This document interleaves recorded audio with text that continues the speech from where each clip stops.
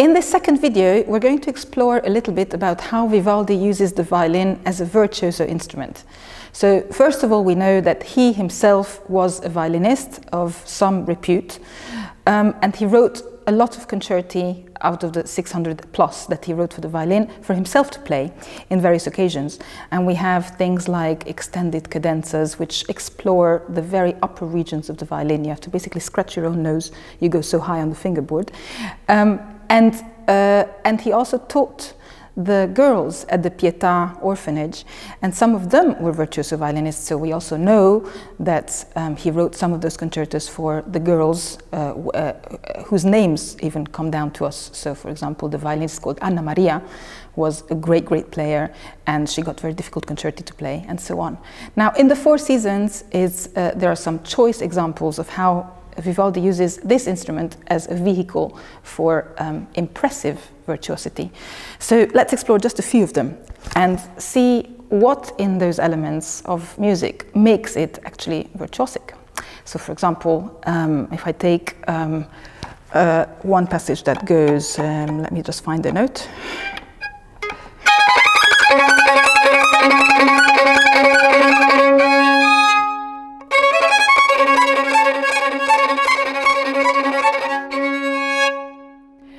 Then what have you got? What you've got is an arpeggio going up, which is very high, and every note is played twice. So instead of playing you go, which already makes it much more impressive. And then he starts doing what we call in the trade bariolage. Bariolage is playing strings crossings one after the other in the up and down. So for example, or would be a bariolage. So he explores that to great effect, because he goes, when you got up to the scale,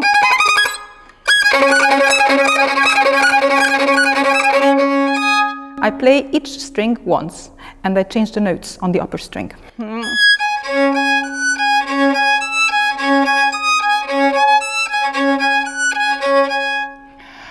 By doing that, you get this blur of sound, and because he uses the open string, the D, and then A, which is actually a harmonic of the D, he opens up the whole instrument, and that's why it sounds like possibly a section of violins, just because of the use that he makes of the natural properties of the instrument, the open string, the harmonics, and the fact that the string resonates even if I don't play it. So if you just listen to the D string resonating here, yes, you can still hear the D string resonating. So that's what he uses. He uses the acoustic properties of the instruments to make it open up. And that's something that he does to very great effect. Then, just as I finish that, I go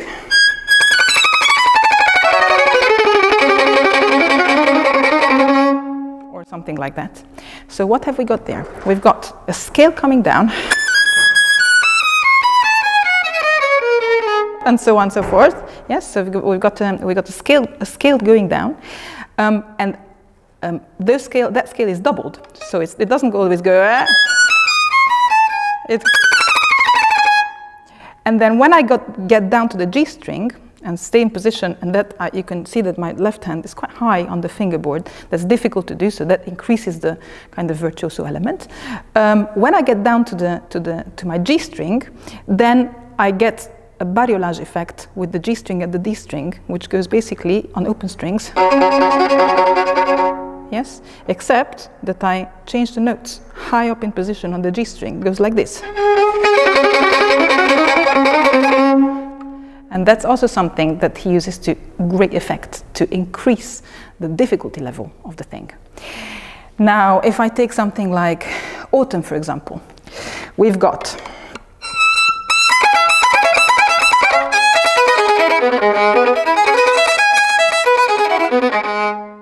again, you see the repeated notes, which is a little bit of a leitmotif in Vivaldi's writing.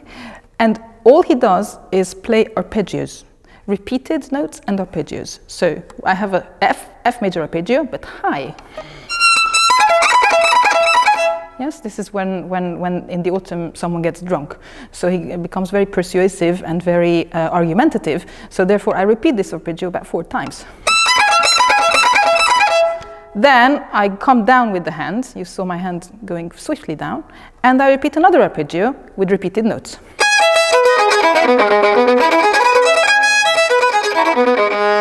So he explores from up to down, the two extremes of the instrument, with an arpeggio, which is not very difficult, but when you have the repeated notes added to it, it becomes much more difficult. And then, having done that, you go up again with your hand and you do scales.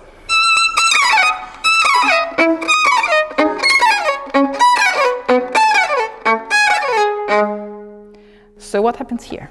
You've got a scale, F major scale, coming down, but in position high. Yes, and very fast. Now that could be played on the recorder, but the recorder couldn't do this. That little note, which means that I skip some strings and go to the lower string I have, then come back to the upper string and go down in sequence, step by step.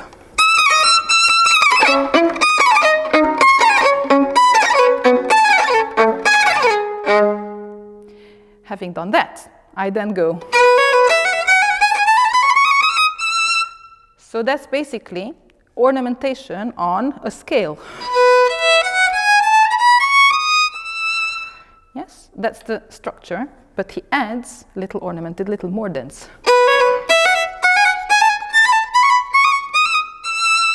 Which means that you have to get with your hand very quickly up, step by step by step by step, with your first finger. That makes it much more difficult. Another example could be the last movement of Autumn, where the solo violin goes like this.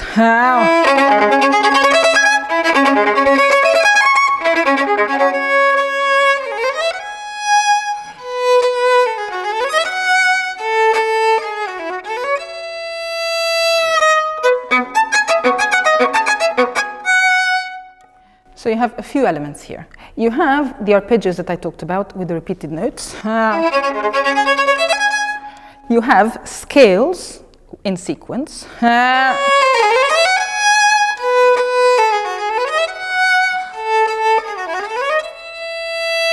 And then you have something which you haven't got before, which is big string crossings skipping over a string. So I have basically 4 strings on the instrument, E, A, D, and G.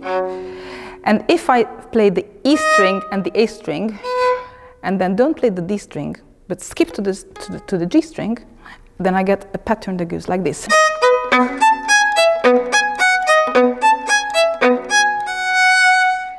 So basically I play on the E string, A string, mostly on the E string, skip the intervening strings, and I have a bass note repeated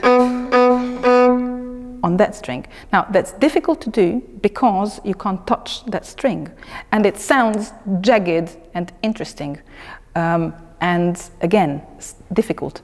Vivaldi is such a good violinist that he basically makes the violin sound even more virtuosic than the difficulty level. So something like this, for example, sounds very impressive. It's actually, for a well-trained violinist, not that difficult to do. And that is a sign of a great master using the violin as a virtuoso instrument.